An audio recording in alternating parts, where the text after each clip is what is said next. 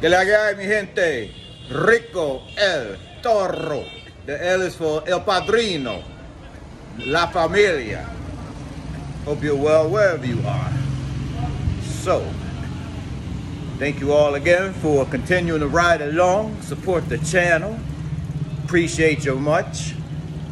And if it's your first time stopping by, thank you very much. Real life experiences, personal observations. You know, you might want to click that subscribe. More than welcome to do so. You know, if you like such content. So just ride along with us. So we're going to talk about a few things today. We're going to talk about, that's a loud one. Yeah. We're going to talk about a few things. We're going to talk about the cost of a few things. So I'm trying to stay out of the way while the floor is being swept. So we're going to talk about the cost of a few things. You know, there's a lot of misconceptions out there by, you know, when some guys try to, you know, keep a woman kept, you know, help her out with her hair and nails and salons and all that stuff. So, you know, funny thing about the salons to me is this. You know, it's different when you got yourself, you know, main regular chick or whatever. But when you're dealing with professionals, if they come over looking all pretty and fresh from the salon, the last man hooked them up, so they look pretty for you. But if they come over looking busted, all messed up, nails falling off, you know, scratched up, the paint's chipping, you know, the head's a mess, the weave is like, you know, old carpet, chances are your money's gonna help her go freshen up and look fly for the next dude. That's just the cycle that goes in. So, you know, I run into two guys at breakfast one morning, and neither one of them, what I say, are really friends of mine. They're guys I know, they're associates, but I'm kind of close friends with one of them that knows them pretty well. And one guy is, you know, he's telling the other guy, basically, he's telling him all the information. You know, he's got this main girl, he thinks, and he's telling him, like, you know, I give her like, you know, 900 pesos, you know, for the salon, you know, 2,000 for manicure, pedicure, and, you know, all these numbers. Well, the other guy that's been living here a while also, he's a retired high-level, he was a high-ranking federal agent, retired, plus inherited and sold some property in Brooklyn, New York.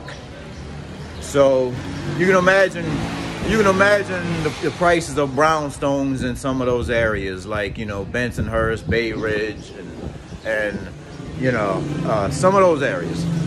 So supposedly, from the friend of mine that's tight with him, like I said, I don't really care about another man's money like that.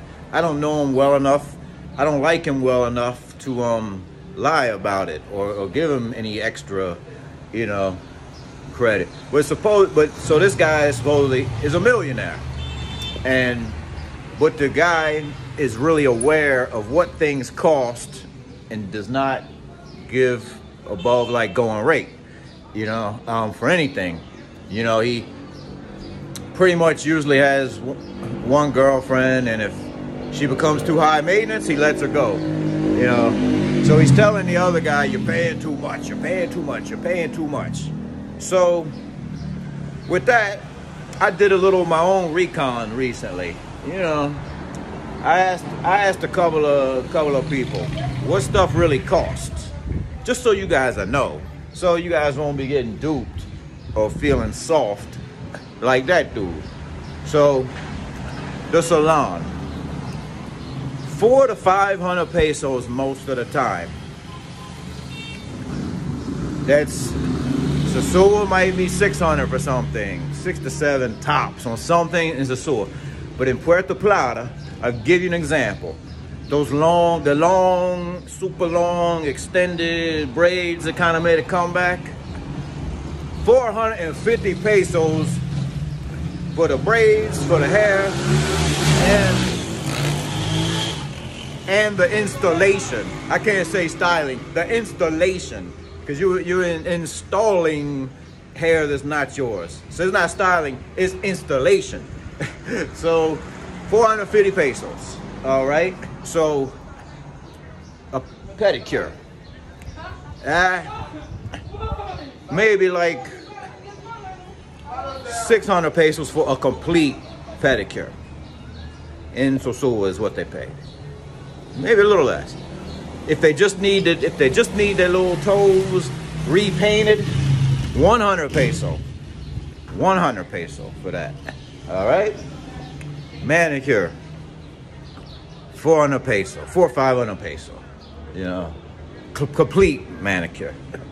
So it's not nothing like you know, a lot of dudes really get convinced like it's 2,000 pesos for everything. You know.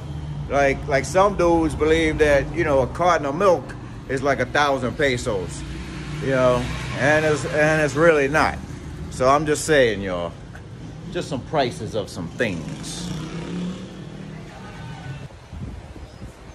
So besides the money,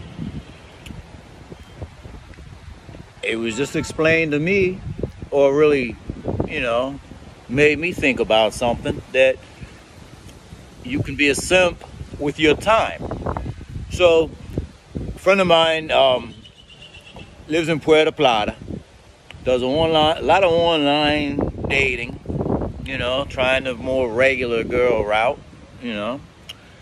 We talk about that some, nothing wrong with that. So he meets this girl, they decide to start make plans to see each other or whatever. And she's like, okay, you know, I'm in La Vega, you're in Puerto Plata, come to La Vega. He's like, all right, I'm retired, I'll go to La Vega. So he's like, but hey, I'm not real familiar with La Vega, so could you do me a favor, meet me at this spot. There's like a little, I don't know, a little area like where you can get food and little truck stop or something, car stop or whatever they call it, as you're coming into La Vega. So, you know, he's like, I'll take the 2-hour trip there. And she's like, no, I can't meet you there. I don't want to go out there. You got to come meet me here, closer to where I live, blah, blah, blah. And he said, no, I'm not doing that. I'm coming 2 hours. You know, the least you could do is drive 15 minutes to meet me. And he said, you know what? You know, I'm just not willing to do all that. You know, and that's, you know, that's what I'm talking about. See, a simp would, you know, in addition to the money part, sometimes a simp will be, you know, so afraid, like, or just, I don't know. You know, they jump through all kind of hoops to go there, you know, to try to, you know, basically just cater to every demand they have or whatever. And, you know, because some just don't respect themselves enough or value themselves enough. So, or they feel they're one up in the competition basically by kissing their ass, you know. And he used a term I hadn't heard before. And this brother's been living in the country like 7 years. He's traveled extensively. He says guys that do stuff like that are anti-Dominicans because they know a Dominican would never put up with that shit. So they do the stuff a Dominican won't do. You know, I'm not talking about money. I'm talking about the efforts, some of the extra, you know, just kissing their ass, basically. So, and he tells me another situation recently, and he sent me the text thread to this one, and it was kind of comical the way it went. But another one he's been dealing with, seen her a handful of times, and she's telling him her phone's freezing up, it's on the fritz, it's not acting right, she needs a new phone. So what does she do? She says, can you just buy me an iPhone? Just give me a phone. Just give me. Just a gift. No big deal. You know. And he said, let me think about this a second. No. He says, you know, basically in pesos, you know, iPhone, 50-some thousand pesos, $1,100. So, you know, he's like, you don't need an iPhone. You know, he said, I don't have an iPhone. Rico.toro has two, but that's another story.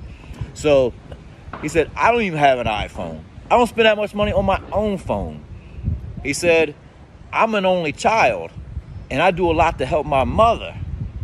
And I'm not even spending $1,000 on a gift for her. And all she could say, all the girl said, the last words, wow. But you know what, man? You gotta stand up. You gotta toe the line.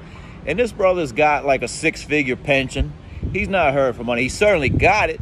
You know, he tried to explain like the concept of maintaining a budget, which they'll never understand that, because to them, if the money's in your pocket, in your house, in your safe, or in some sort of account somewhere, you can get it at any time, and it's all just very spendable. That's all they'll understand.